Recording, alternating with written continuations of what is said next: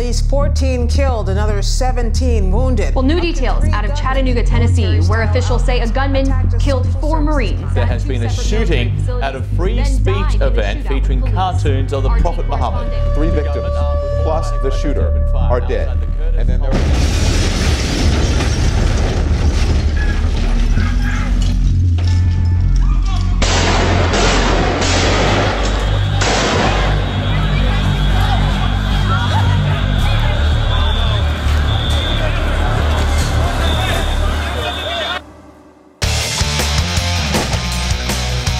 So what do you do when there's a terrorist attack? The world's not becoming a safer place. Governments of many nations, including our own, are telling people to run, hide, and call for help. While that works sometimes, maybe it doesn't. You can't outrun a bullet. You can hide, but if you're not hiding behind a proper barricade that stops bullets or stops an explosive blast, what good is that?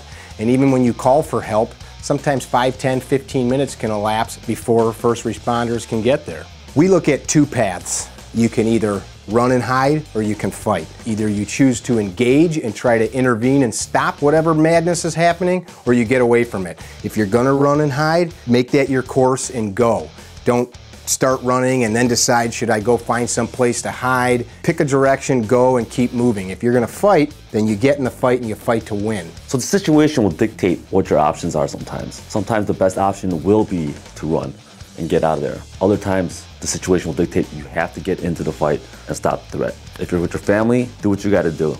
These are things you have to think about before certain things happen. You don't wanna be thinking about these things while it is going on.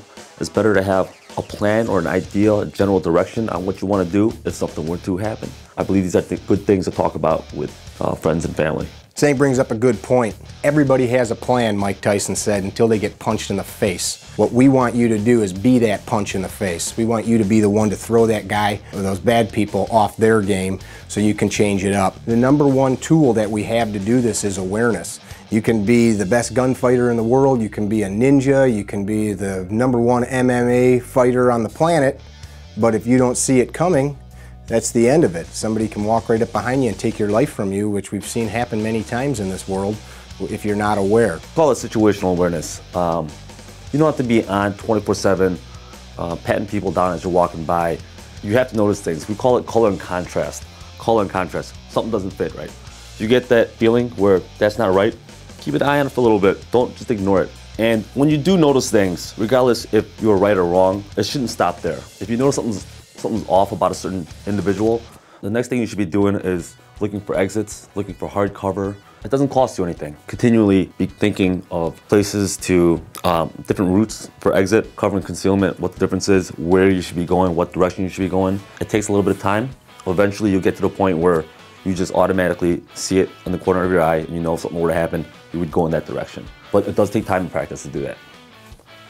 But like you said, it's free. It's free. It doesn't cost you anything. That's great. Nobody gets in these situations and says, geez, I wish I spent less time thinking about what I could do to have saved my life. If this is no different, and this is the same stuff you should be doing for a house fire, for a vehicle being submerged in water. Maybe there's something at a mall or a public place where people start making a mad dash to the exits. You need to think about those things, otherwise you're the person getting trampled, right? I agree. One of the next things that we're going to talk about here is what happens if you decide to fight. We're not making this video, and none of the stuff we do is to try to convince people to be a hero. We're not heroes, we're regular people. I don't want to be a hero. There's guys over in the sandbox that do it for a living, and that's what they're paid to do, and that's what they're trained to do. What we're trying to impress upon people it is your responsibility to be alive tomorrow or the next day or as many years as you have on this earth. It's nobody else's. Yes, we have first responders that we pay to protect us, but ultimately you are the one responsible to see yourself through to the next day. So if you decide to fight, you need to fight to win. You don't enter into a life and death scenario like that where you're teeter-tottering on whether or not you're willing to take violent action against someone that is putting violence in your direction. You need to be committed, and when I say committed, I mean committed entirely, so no matter what's going to happen, I'm not stopping until this threat is stopped. All right, so you've made the decision to get in the fight. You got to have a fighting tool. I hope you're not carrying a little 5-shot snub. We've done videos on this before. You can check that out. Why low-capacity guns suck. But in this case, you need to have that fighting tool on you. It can't be in your vehicle. It can't be in your locked desk at work. It can't be at home in the gun safe. It's got to be on you. You got to have a backup magazine, at least one. Most people don't even think about carrying those things. You need to be able to use those tools. When we say use them, we don't mean go out on a flat range in perfectly well-lit conditions and place rounds on a cardboard target 5 feet away. You need to know how to use that in all light conditions. You need to know how to engage targets at various distances. You need to know how to rapidly reload, how to get that gun back up working if you have a malfunction. It's a machine, things do break. What you need to be able to do though is deploy that weapon rapidly. So if we're aware of a problem, we decide to take action and we engage, all of these situations, time is always of the essence. The 3, 4, 5, 10, 15 minutes that we wait for first responders to arrive, that's the difference between life and death for us and our loved ones. Sang's going to talk a little bit here about what happens if you don't have a gun. Don't have a gun on you. We suggest getting some training in self-defense. It doesn't matter if it's Krav Maga, I don't care if it's Taibo, Taekwondo. Taibo. Yes, Taibo. Nice. Learn something. And if you don't, it's your life on the line or the life of a loved one. I don't care if it's a broomstick. Do what you got to do to try to stop the situation. Either be a victim or do something about it. So you're kind of saying about areas where maybe concealed carry is illegal? Yes. Or maybe you're in a place like here in Illinois where there's many public places that guys with the concealed carry are not able to lawfully carry. Is that what you're... Yes, I'm kind of driving in that direction. If you don't have the option to carry, you should find something to be able to protect yourself. Regardless if it's the edge weapons with a blade, most people carry a little pocket knife or what have you. Those things will do damage and stop the threat. But when it comes to firearms, edge weapons or anything else, it's not about just owning a knife, a gun, whatever it is. You have to get trained and know how to use that thing efficiently. This kind of goes back to the plan we're talking about. So part of our plan might be a gun, but we need to have a plan for if we don't have it, yes, or it could be taken away from us. We could run out of ammo, right? We talk about it all the time. You can have a gun, you can have a knife, you can have a baseball bat, but that's only part of the equation. We believe in it. We do it all the time. We're sitting there dry firing. We're at the range. We're taking classes. You have to train. If not, you're going to end up hurting other people, innocent people. So I think it's something that you should definitely be spending time and money on. Very famous quote in combative circles, your mind is the greatest weapon. And that's very true. You can have all of the fine stuff you see behind us. You see some weapons on the wall here. They're totally useless if they're not with you, if they're not able to be put in action, and you're not able to deploy them accurately and effectively. It's meaningless. It's like having a race car and not having the keys to it, or having a guitar and not knowing how to strum it. You need to be able to use them if you're going to be effective. You know, one of the biggest problems with all of this, it isn't whether you should fight or not, it isn't the conditions or when and where, it's that we have, as a society, have begun to train our children and I guess society at large, that we are helpless, that our fate is in the hands of somebody else, and that's really it's a sad thing, and we are totally against it. People need to remember that we're a nation of patriots. Our founding fathers were shopkeepers, farmers, average men that rose up and beat back the most powerful army on the entire planet. And that's saying something. That's in our DNA. That's in our blood. It's not normal for us to be preyed upon and run and hide. Predators prey on creatures that they know they can catch and that they know they can kill. You don't see a bear or another predator preying on an animal larger and stronger. They prey on animals that they can eat and catch. And this goes for any manner of two-legged predator. They go after people that they know that they can catch and kill. We need not be those people they can catch and kill. And that changes when we begin to take responsibility for ourselves. What do you think about that, Sam? I totally agree with you. We become very soft, and people who are looking to do wrong are looking for soft targets. That's a pretty sobering thought, and I think you illustrated perfectly I don't like to use the word problem because I'm the kind of guy that likes to look for ways to solve things, and I don't like talking about the problems, but it is a systemic issue in our society. You said soft. We have become soft. Our children sit and play video games all day. They don't run and play. They're not building their bodies. We sit in offices. We sit in our vehicles. We're not out working in the fields and digging ditches and building things like we did for hundreds of years. Our bodies are physically becoming soft. We eat poorly. We drink too much. We smoke too much, right? And then worse than all that is we've developed this mindset of this can't happen to me. If it happens to me, oh my gosh, I don't know what I'd do. I hope it doesn't, because that's just too scary to think about.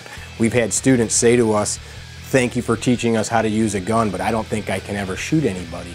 And we're like, what? So if somebody was hurting you, hurting your child, you'd just let them take that from you? Sang looked up a video earlier, and this has been all over the internet, of some ISIS fighters that literally took people, lined them up single file, and walked them to a river's edge, shot them, pushed their bodies into the river, and the next person just sat there like a lemming and walked to the edge, let their life be taken, and corpse was pushed into the river, one after the other after the other. And there was way more victims than there were fighters, right? These people could have turned, they could have done something, but they did nothing. And that's the problem, is you must do something. You must have a will to live, you must have a will to fight, and we're going to talk more about that fighting. All right, so we covered the basic steps. Awareness, right? You got to be aware of what's happening. You can't react if you don't know what you're reacting to. Mindset. I have this mindset that I am not going to be a victim, that I am going to prevail if a fight takes place, that I'm going home safe tonight, and so are my loved ones, right? Now we need a plan. Sometimes those plans change. What's the old adage that the German general said, that no plan survives first contact? That's the paraphrased version of it, and that's true. Why? Because the enemy also has a plan, and they can affect your plan. So we've got all those things. We get to the point where we're going to implement that plan, and we actually decide to engage in a fight, whether we're forced into it, or we decide, like Sang mentioned earlier, to intervene in a bad situation. You decided to do that, so you're going to fight. Now what?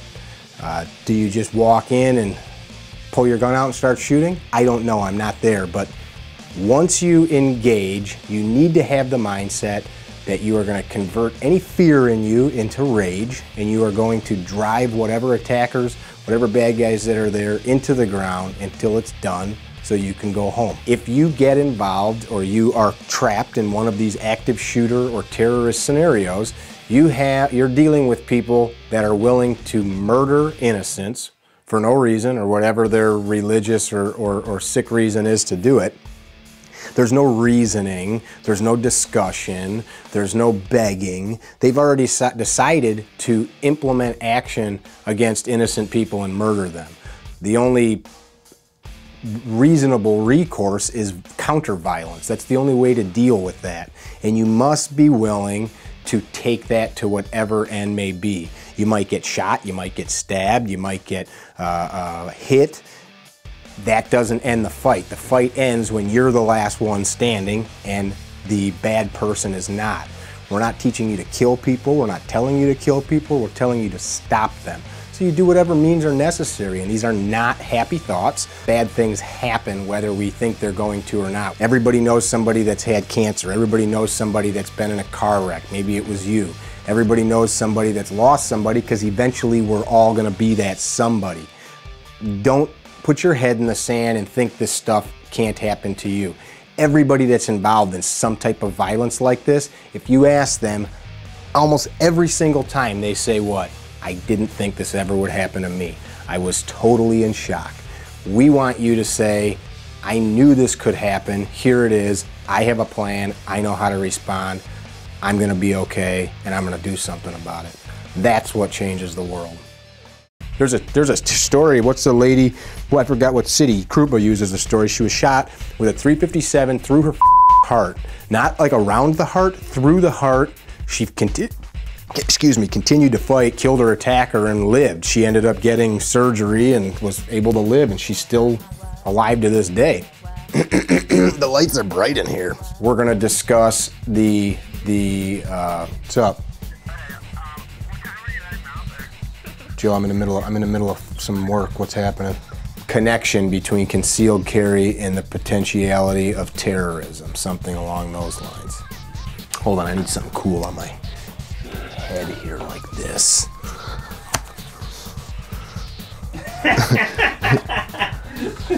So what do you do when there's a terrorist attack? What do you do, Sang? Cut? Cut.